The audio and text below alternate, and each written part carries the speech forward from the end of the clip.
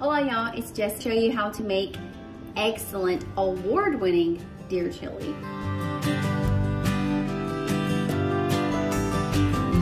Took 2 pounds of ground deer meat and put it into a heavy bottomed pan or a pot. And I'm gonna turn on the heat and I'm going to brown my meat and let it get cooked thoroughly. One of the things that I think people have a tendency to forget is that chili can actually be a very healthy thing to eat. Especially deer chili, because deer in and of itself is incredibly lean and packed full of flavor. And if you know how to do it right, delicious. I'm just gonna be browning these 2 pounds of lean ground deer meat. Once the meat has been completely browned, then I'm gonna start adding my seasonings.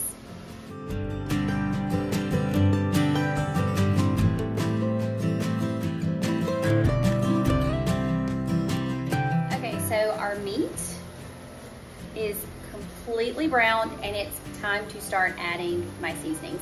So the first thing I'm gonna add is my chili powder.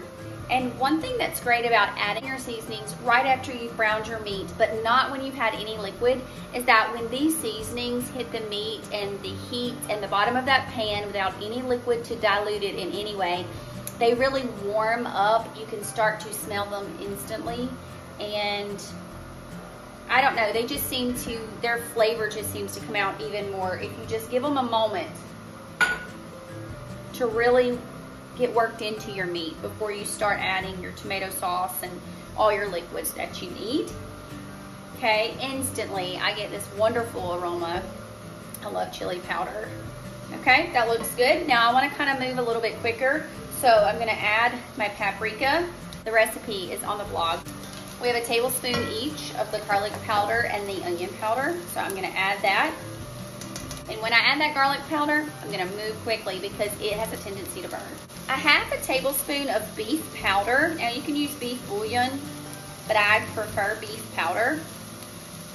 This stuff is amazing. It just creates this depth of flavor when you don't have time to let it sit on the stove and simmer for hours upon hours. That one ingredient gives the flavor as if that's exactly what it's been doing, sitting on the stove for hours and hours.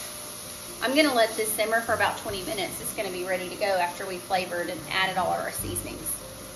The next ingredient is one of my all-time favorite ingredients because I'm Southern, I'm from Louisiana, Cajun country right here. Tony Sassery's. This is Cajun salt, seasoning salt. You can use whatever seasoning salt that you like, or you can simply use salt and pepper if that's what you choose to do. But I'm telling you, nothing imparts flavor quite like Tony's. Just don't take my word for it. Go buy some and see for yourself. Okay? Okay, now I'm gonna add 2 8-ounce cans of tomato sauce right in. And then 1 can of rotel, and depending on how spicy you like your chili, you can get the hot rotel, the mild, or just the regular. I prefer just the regular, which already has a decent level of spice. We're gonna pour it right in. Give that a good mix, a good stir. Turn my heat down just a touch. I do not want this to burn. My stove has a tendency to get really, really hot. All right, I'm gonna add 2 tablespoons of ketchup. We love Heinz. 1, 2. The sweetness of the ketchup just helps to cut through the acidity of all those canned tomato products. A lot of times people will add a pinch of sugar, but I prefer to add the ketchup. It already has the sugar in it, and I get even more of that great tomatoey flavor. And last, but certainly not least, I'm gonna add 2½ cups of water. Give it a good stir, put a lid on it. I'm gonna simmer it for 20 minutes. Then I'm gonna show you how we're gonna make our chili dogs. Okay, my chili has been simmering away for about 20 minutes. It smells delicious, amazing. And that's it, it's done. And I'm telling you, this is such a great thing. It's wonderful for meal prep. It is super nutritious. It's actually healthier than you may be thinking.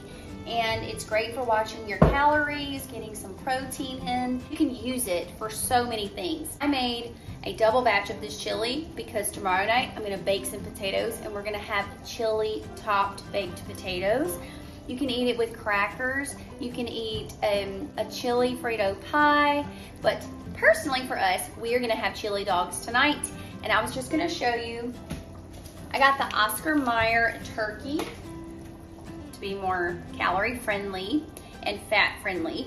And I like to put them in, if it's not the season where I'm grilling hot dogs out by the pool and it's a school night, so I really don't want to do a bonfire and roast them, although both of those ways are excellent and delicious.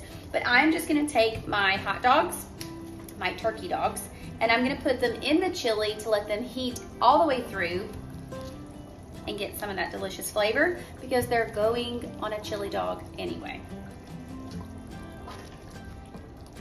I'm gonna put them right in.